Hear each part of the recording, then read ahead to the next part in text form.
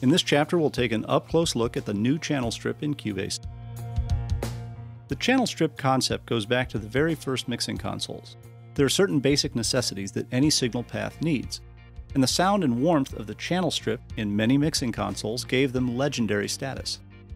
Cubase brings just such epic sound and ease of use to your desktop. You no longer have to add limiters and filters to every channel as a plugin and then save them as a template. Steinberg has created some of the best sounding modules on the market and installed them automatically on every channel. The new channel strip consists of 5 modules, plus the ability to move the EQ to any point up and down the line. First up is the noise gate. Noise gates are fairly simple but really useful creatures.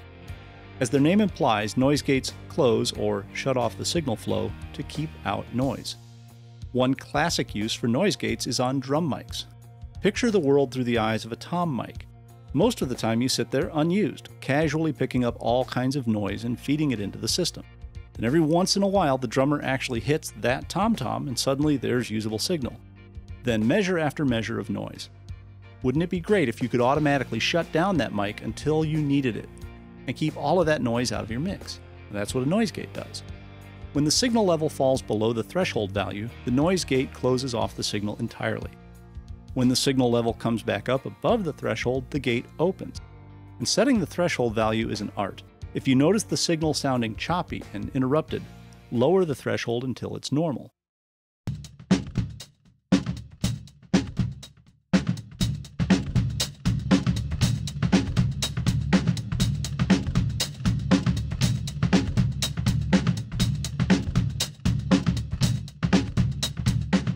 Same rule applies for setting the release time.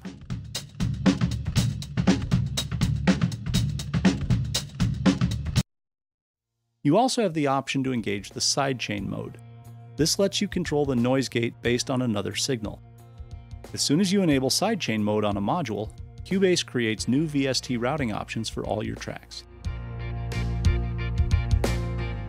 Next is the compressor.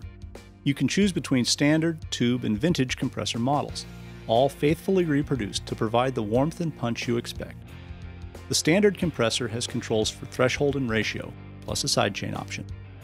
The vintage and tube compressors simply have input and output level, plus sidechain.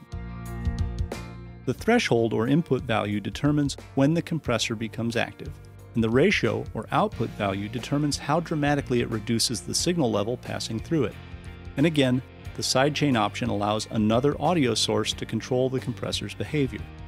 You could, for example, put a compressor across a steady pad sound, but sidechain it to a copy of the kick drum to create a pumping effect. And by the way, each of these modules has a meter to indicate its status.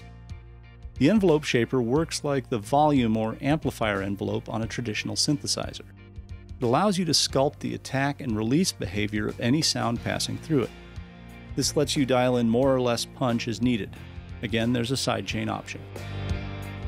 If I enable several sidechain options, and then open the output routing of any channel, you can see that the various sidechains now appear as options.